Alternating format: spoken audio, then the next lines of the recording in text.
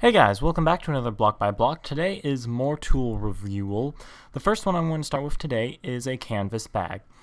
Pretty nifty little thing. It's just kind of like a carryable pouch that you can put items in.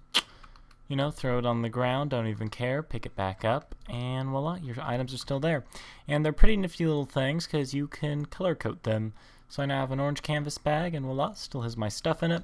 So canvas bags are pretty neat for storage on the go. The second thing is a voltmeter. Now this is going to measure the output of electrical objects. So if I just take this voltmeter to the solar panel, you can see I have 58 volts and 1.86 amps, and that's 108 watts or whatever. So you know, as there's more sun, the solar panel is going to output more energy. I'm not really going to go over what these numbers mean. The main one to know is watts. That's basically going to be the total amount of power that's being carried.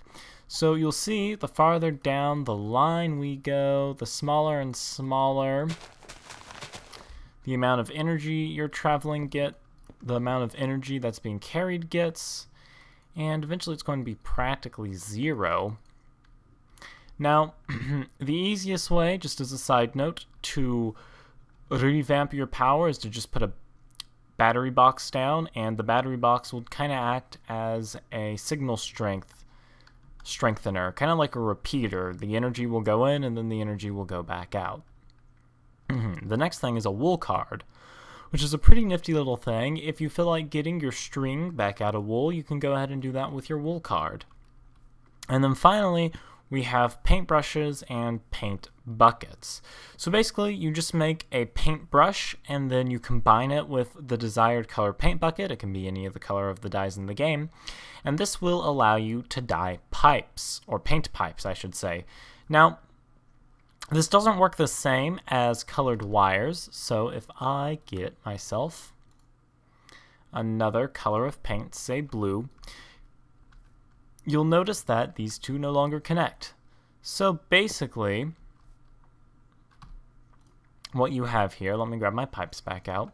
What you have here is a way to color code your pipes, just like you can color code your wires. So just like color-coded wires, color-coded pipes of different colors will not connect, but can be connected through non-color-coded pipes.